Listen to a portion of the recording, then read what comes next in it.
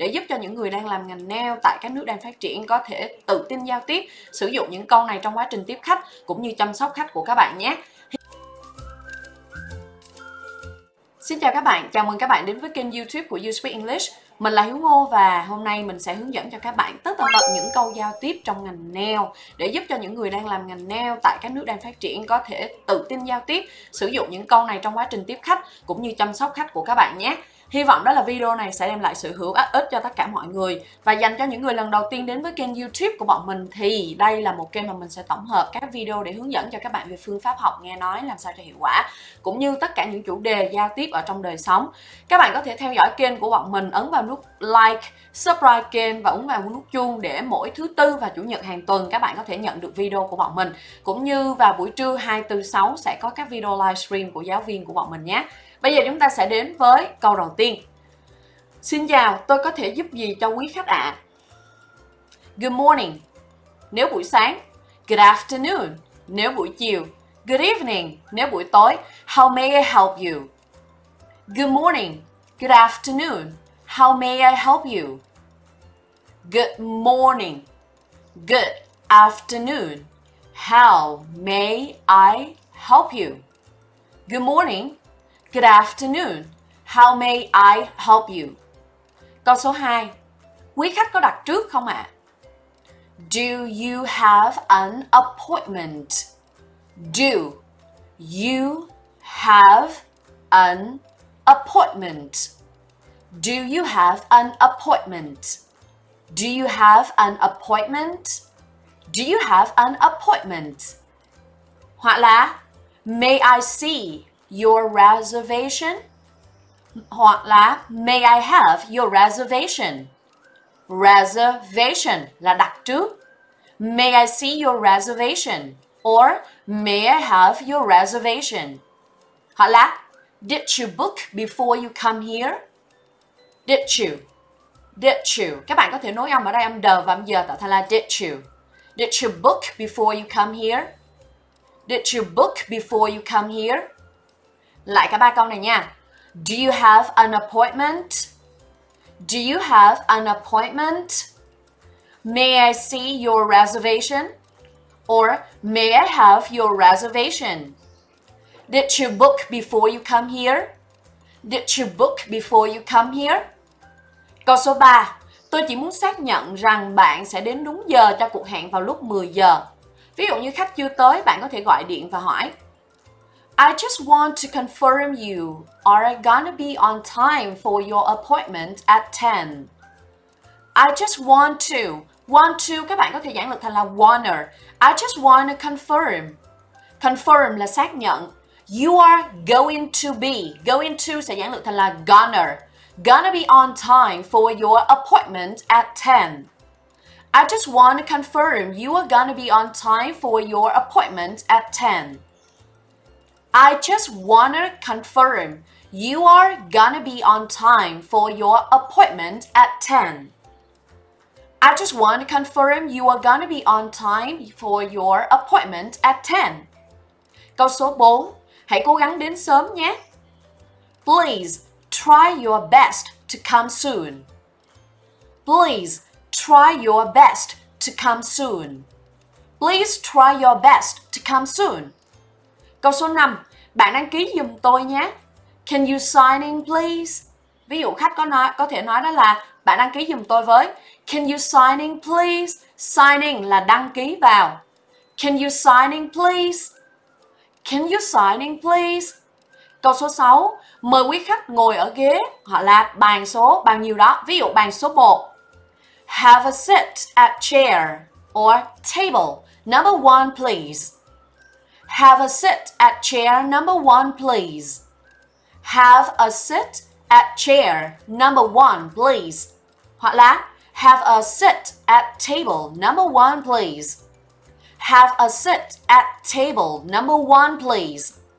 Have a sit at chair number 1 please. Or have a sit at table number 1 please. Câu số 7. Mời quý khách viết xuống tên và số điện thoại ở đây. Có một cái form để các bạn có thể fill vào tên và thông tin của các bạn khi các bạn tới để đặt chỗ, đúng không nào? Đặc biệt là đối với khách. Vậy thì bây giờ mình mời người ta viết tên và số điện thoại để mình lấy thông tin của họ. Mình sẽ nói câu như thế này. Can you put down your name and phone number please? Can you put down your phone and name? Can you put down? Put down là viết xuống. Can you put down your name and phone number please? Can you put down your name and phone number please? Bây giờ chúng ta sẽ đến các câu giao tiếp khi các bạn giao tiếp với khách của mình. Ví dụ mời người ta uống nước. Bạn có muốn uống gì không? Tôi có Coca-Cola và nước. Would you like something to drink? I have Coke and water. Would you like something to drink? I have Coke and water. Would you like something to drink? I have Coke and water. Would you like something to drink? I have Coke and water. Câu tiếp theo. Bạn muốn một chai nước suối không? Would you like a bottle of water? Would you like a bottle of water? Would you like a bottle of water? Would you like a bottle of water? Câu số 10. Xin lỗi, tôi không hiểu. Nếu các bạn không hiểu người ta đang nói gì, có thể hỏi người ta để người ta lặp lại. Sorry, I don't understand. Sorry, I don't understand. Sorry, I don't understand. Câu 11. Tôi làm bạn đau à? Am I hurting you? Am I hurting you? Am I hurting you? Tôi có làm bạn đau không? Am I hurting you? Câu 12. Xin lỗi, tôi sẽ cẩn thận hơn. Sorry, I will be more careful. Sorry, I will be more careful. Sorry, I will be more careful. Bạn bị nhột hả? Mình sẽ nói sao? Is it tickle? Is it tickle? Is it tickle? Câu 14. Hãy cho tôi biết nếu tôi làm bạn đau. Please let me know if I hurt you. Please let me know if I hurt you. Please let me know if I hurt you. Please let me know if I hurt you. Câu 15. Tôi xin lỗi, chờ tôi một chút nhé. I'm sorry, let's wait a little. I'm sorry, let's wait a little. I'm sorry, let's wait a little. Câu 16. Ví dụ như mình đưa nước cho người ta ngâm chân, mình sẽ hỏi là có nóng quá không? Thì mình sẽ hỏi là is it hot? Is it hot? Is it hot? Câu 17. Tôi xin lỗi, tôi sẽ cẩn thận hơn. I'm very sorry, I will be more careful. I'm very sorry, I will be more careful. I'm very sorry, I will be more careful. Câu 18. Để tôi đeo mặt nạ và găng tay đã nhé. Let me put on my mask and gloves. Let me put on my mask and gloves. Let me put on my mask and gloves. Câu 19. Tôi sẽ làm cho bạn ngay đây. I will be right with you. I will be right with you. Khi họ bảo là họ đợi lâu quá chẳng hạn và bạn đang làm cho một khách khác, thì bạn có thể nói câu này, tôi sẽ đến với bạn ngay đây. I will be right with you. I will be right with you. Câu 20. Bạn muốn làm móng giả, móng tay hay là móng chân? Do you like fake nail, manicure or pedicure? Do you like fake nail, manicure or pedicure? Do you like fake nail, manicure or pedicure? Do you like fake nail, manicure or pedicure? Móng tay giả là fake nail. Móng tay là manicure. Còn móng chân là pedicure. Do you like fake nail, manicure or pedicure? Câu 21. Bạn muốn làm móng giả hay móng tự nhiên? Would you like fake nails or natural nails? Would you like fake nails or natural nails? Would you like fake nails or natural nails? Câu 22. Quý khách muốn màu gì? What color would you like? What color would you like? What color would you like? Câu 23. Bạn nghĩ đến những màu nào? What color do you have in mind? What color do you have in mind? Tức là có thể đó là họ sẽ không biết phải chọn màu nào, nhưng tốt nhất đó là các bạn đừng nên recommend một màu nào đó cho họ ngay, mà hãy hỏi họ đó là bạn có nghĩ đến màu nào không, rồi sau đó mới recommend cho họ, để xem thử là họ thực sự thích cái nào trước đã. What color do you have in mind? What color do you have in mind? Câu 24. Màu này hơi nhạt với da của bạn. This color is a little pale for your skin tone. This color is a little pale for your skin tone. This color is a little pale for your skin tone. Câu 25. Tôi sẽ cho quý khách xem mẫu của màu này nhé. I will show you a sample of this color. I will show you a sample of this color. I will show you a sample of this color. I will show you a sample of this color. Sample là mẫu mã. Câu 26. Vui lòng xem mẫu. Please have a look at the pattern. Please have a look at the pattern. Please have a look at the pattern. Câu 27. Vui lòng chọn màu ạ. Please pick a color. Please pick a color. Hoặc là please choose a color. Please choose a color. Câu 28. Quý khách muốn mẫu hoa, mẫu đơn giản hay là nhiều màu? Would you like a flower, simple or colorful, busy design? Colorful design hoặc là busy design là những cái mẫu mà nó hơi phức tạp một tí xíu, nhiều màu, nhiều họa tiết. Ngoài từ design ra, các bạn có thể dùng từ pattern, colorful pattern or busy pattern. Would you like a flower, simple or colorful design? Busy design, colorful pattern or busy pattern. Câu 29. Tôi muốn làm móng bột. Có nhiều người họ thích làm móng đắp bột lên đúng không nào? I would like to get powder please. I would like to get powder please. I would like to get powder please. I would like to get powder please. Câu 30. Đầu tiên tôi phải tẩy đi lớp sơn cũ, sau đó tôi sẽ cắt móng cho bạn và sơn móng mới. Mình sẽ nói về cái quy trình mà mình làm cho người ta. Các bạn có thể sử dụng câu này. First, I have to remove the old nail polish. Then I will cut your nails and apply new nail polish. First, I have to remove the old nail polish. Then I will cut your nails and apply new nail polish. First, I have to remove the old nail polish. Then I will cut your nails and apply new nail polish. Câu 31. Tôi nghĩ màu này hợp với quý khách hơn đấy. I think this color suits you better. I think this color suits you better. I think this color suits you better. I think this color suits you better. Câu 32. Quý khách muốn sơn nguyên móng hay chỉ sơn đầu móng? Would you like to polish the whole nail or just the tip? Would you like to polish? Polish là sơn đúng không? Would you like to polish the whole nail or just the tip? Would you like to polish the whole nail or just the tip? Có móng nào bị tróc không? Any nail chipped? Thường là khách có nhiều người họ sẽ bị tróc móng. Any nail chipped? Any nail chipped? Câu 34. Có móng nào bị hở không? Any nail lifting? Any nail lifting? Any nail lifting? Câu 35. Bạn cứ thoải mái lựa màu nha. Take your time picking out the color. Take your time picking out the color. Take your time picking out the color. Câu 36. Đã xong chưa? Tôi phải đi bây giờ đây. Khách có thể nói câu này với các bạn. Is it done? I must go now. Is it done? I must go now.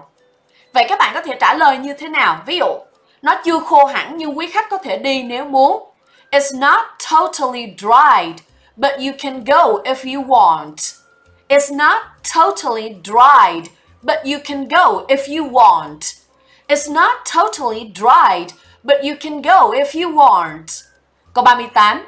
Tôi nghĩ màu này hợp hơn với bạn đấy. I think this color suits you better. I think this color suits you better. I think this color suits you better. Câu 39. Hãy chắc chắn là bạn có thích nó nhé. Make sure you like it. Make sure you like it. Make sure you like it. Câu 40. Bạn có muốn thiết kế một bộ móng cho mình không? Would you like a design for your nails? Would you like a design for your nails? Would you like a design for your nails? Câu 41. Còn gì nữa không? Anything else? Anything else? Anything else? Câu 42. Mọi thứ thế nào rồi ạ? How was everything? How was everything? How was everything? How was everything? How was everything? Hoặc là khi khách đã xong rồi mình ra, mình chuẩn bị tính tiền cho khách và mình sẽ hỏi là dịch vụ của chúng ta như thế nào? Dịch vụ có tốt không ạ? How was everything? How was everything? How was everything? Tiếp tục câu 43. Làm ơn ngồi đây, nước như vậy đã có được chưa? Nước đem ra cho khách mình hỏi là nước như vậy đã được chưa? Sit here please. How is the water? Sit here please. How is the water? Sit here please. How is the water? Câu 44. Đã xong rồi đấy. You are done. You are done. You are done. Và câu 45. Bạn có muốn massage lưng không? Đây là dịch vụ đi kèm. Would you like a back massage? Would you like a back massage? Would you like a back massage? Bây giờ chúng ta sẽ đến với phần làm móng chân nhé. Quý khách muốn làm móng tay hay móng chân? Would you like manicure or pedicure? Would you like manicure or pedicure? Câu 47. Làm móng chân cơ bản của chúng tôi bao gồm cắt móng, massage, tạo hình, cắt da, chà gót chân, quấn khăn nóng và sơn. Quấn khăn móng và sơn. Vậy bây giờ chúng ta sẽ nói như thế nào? Our basic pedicure includes là bao gồm nail trimming, shaping, cuticle grooming, basic heel smoothing, massage, hot towel, wrap and polish. Lại nha, từng từ nè. Our basic pedicure includes nail trimming, shaping, cuticle grooming, basic heel smoothing, massage, hot towel wrap, and polish. Our basic pedicure includes nail trimming, shaping, cuticle grooming, basic heel smoothing, massage, hot towel wrap, and polish. Một lần nữa nha. Our basic pedicure includes nail trimming, shaping, cuticle grooming, basic heel smoothing, massage, hot towel wrap, and polish. Polish là sơn, hot towel wrap là ủ móng bằng khăn nóng, massage là massage, basic heel smoothing là chà gót chân. Ok, cuticle grooming là cắt da, shaping là tạo hình. Các bạn nhớ nhé. Rồi bây giờ chúng ta sẽ đến với câu tiếp theo. Tôi muốn làm móng chân và sơn màu đỏ. Khách có thể nói với các bạn như thế này và các bạn cần phải nhận ra họ đang nói cái gì. A pedicure with red nail polish please. A pedicure with red nail polish please. A pedicure with red nail polish please. Câu 49. Mời bạn ngồi và thưởng thức phần làm chân nhé. Please sit down and enjoy pedicure.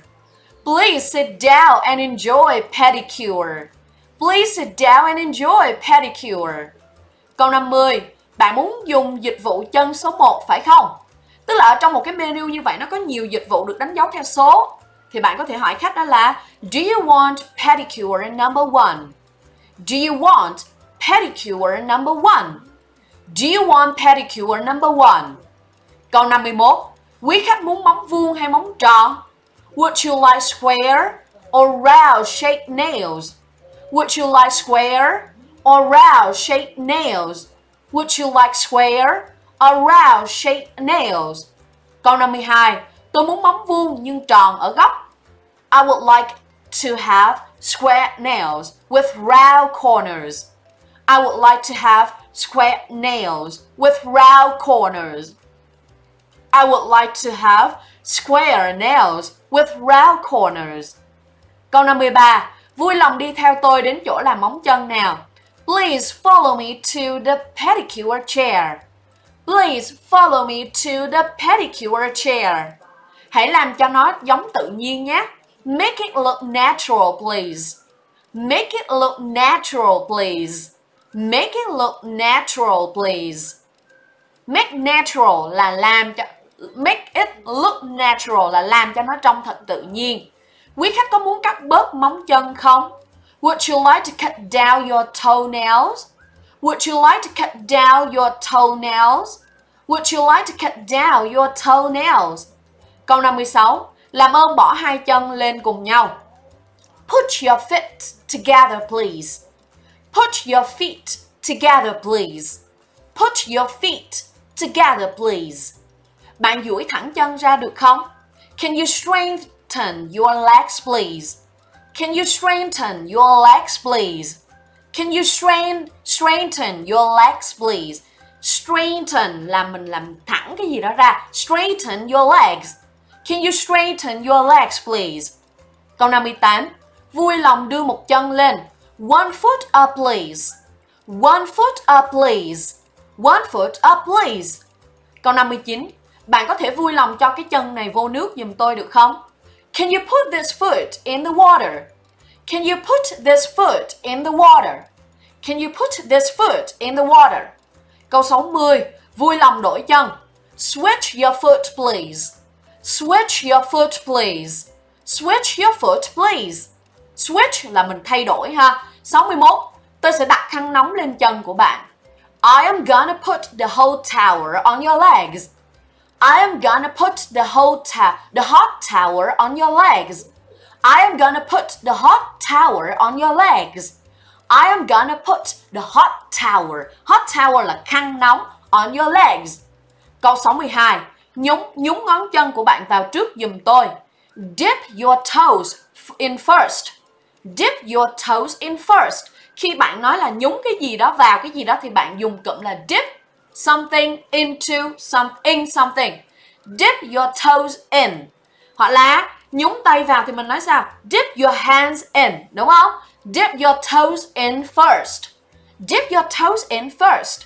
Câu 63. Tôi thấy một trong những móng chân của bạn có một đốm màu xanh đậm. Trường hợp mà có một vài khách người ta bị nắm móng tay hoặc là nắm móng chân, các bạn có thể nói câu như sau. I see one of your toenails has a dark green spot. Đó là dấu hiệu của nắm móng tay và nắm móng chân đó các bạn. I see one of your toenails has a dark green spot.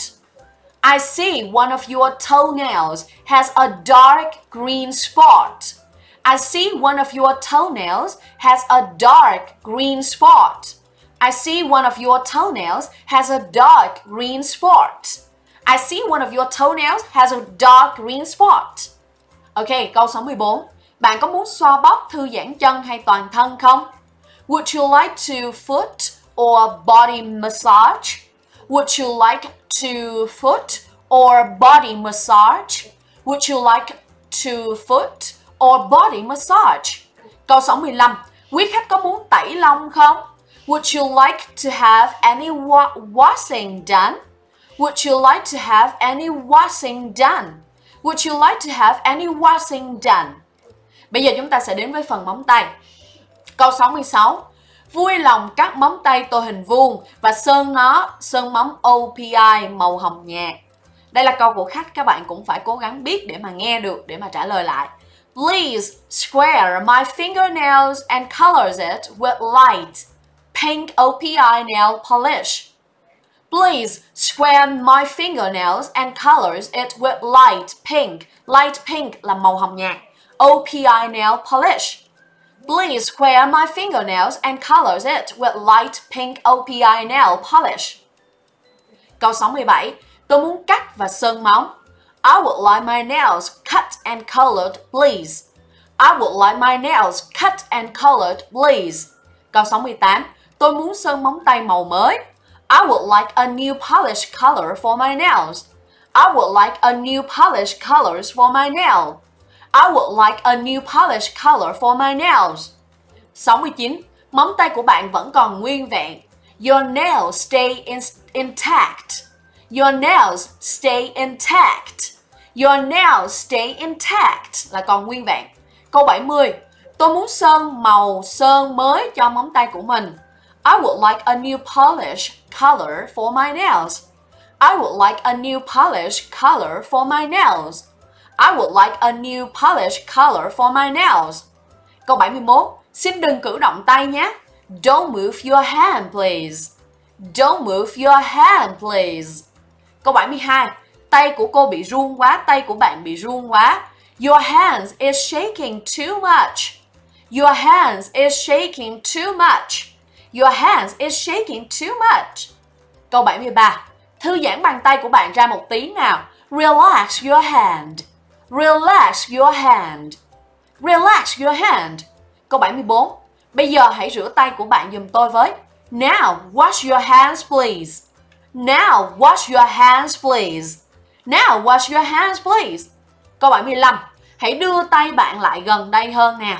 Move your hand closer please. Move your hand closer please. Move your hand closer please. Move your hand closer please. Câu 76.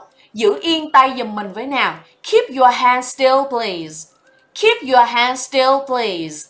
Keep your hand still please. Câu 77. Bạn muốn làm móng acrylic phải không? Would you like to have acrylic nails done? Would you like to have acrylic nails done? Would you like to have acrylic nails done? Câu 78. Làm ơn đưa tay cho tôi với. Give me your hand please. Give me your hand please. Give me your hand please. Bây giờ chúng ta sẽ đến với các cấu trúc câu khi các bạn thanh toán. Bạn có cần hóa đơn không ạ? Would you like your receipt? Would you like your receipt? Would you like your receipt? Để tôi tính tổng cộng cho quý khách nhé. Let me get your total. Let me get you your total. Let me get you your total. Let me get you your total. Câu 81. Tổng cộng là 90 đô. Trả bằng thẻ hay tiền mặt ạ? It's $90. Will that be card or cash? It's $90. Will that be card or cash? It's $90. Will that be card or cash? Câu 82. Làm móng 60 đô và làm móng tay là 30 đô. Làm móng chân là 60 đô đó và làm móng tay là 30 đô. Your pedicure is $60 and manicure is $30. Your pedicure is $60 and manicure is $30. Your pedicure is $60 and manicure is $30. Câu 83. Đây là 180 đô, bạn cứ giữ lại tiền thừa. Ví dụ khách có thể nói như vậy với các bạn. Here's $180. Please keep the change. Here is $180. Please keep the change. Câu 84. Thêm 6 đô la nữa nhé. It's $6 extra. It's $6 extra. It's $6 extra. Và câu 85. Thêm 20 đô cho sân gel. Is an additional. Cái gì đó mà thêm vào các bạn hãy sử dụng tính từ additional. Is an additional $20 for gel. Is an additional $20 for gel. Đó là tổng hợp 80 câu mà mình soạn ra để hướng dẫn cho các bạn, đặc biệt là những người đang làm ở tiệm nail, có thể ở đang Mỹ, Úc hoặc Canada, các bạn có thể sử dụng được. Hy vọng là video này hữu ích và các bạn hãy chia sẻ nó để nhiều người trong nghề của các bạn có thể học và tiếp cận với những câu này. Và hãy lặp lại theo mình một cách thường xuyên. Dùng giấy và bút của các bạn viết nó xuống, lặp lại theo mình thường xuyên, tua đi tua lại video, thậm chí download video này về và nhớ chia sẻ nó với các cộng đồng của các bạn để có thể sử dụng được các cấu trúc câu này từ khi quá trình tiếp khách cho tới khi quá trình thanh toán luôn nhé. Và nếu các bạn có comment bên dưới yêu cầu bất cứ chủ đề nào thêm hoặc những khó khăn gì thêm trong quá trình giao tiếp với khách hàng thì các bạn có thể comment bên dưới video này. Và nhớ like video này bởi vì YouTube sẽ nhận dạng những video mà được like nhiều là những kênh mang lại sự hữu ích cho người dùng, cũng giúp cho kênh của bọn mình phát triển hơn và giúp cho mình có động lực để xây dựng kênh mỗi ngày hơn. Cảm ơn các bạn rất nhiều và hẹn gặp lại các bạn trong những video tiếp theo.